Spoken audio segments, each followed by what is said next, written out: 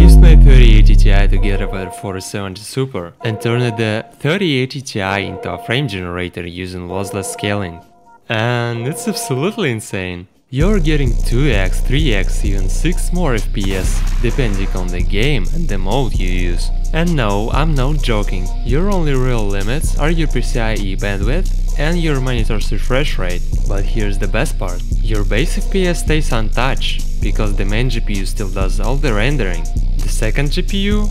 It just generates fake frames with almost no added input lag. It's just generating lies at this point, like my dad when he said he only hit her once. So if you're gaming at 1080p or 1440p, this can feel smoother than native frame gen from Nvidia or AMD. I tested this on my 280Hz monitor and it was buttery smooth.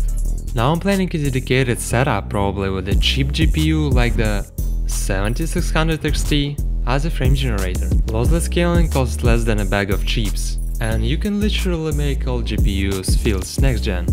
This is the most fun upgrade I've done in years.